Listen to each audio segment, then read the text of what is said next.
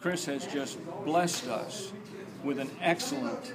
conversation about things in his own life, of people back when that helped him, motivated him, and impacted upon his life to the point where even as an older, younger man,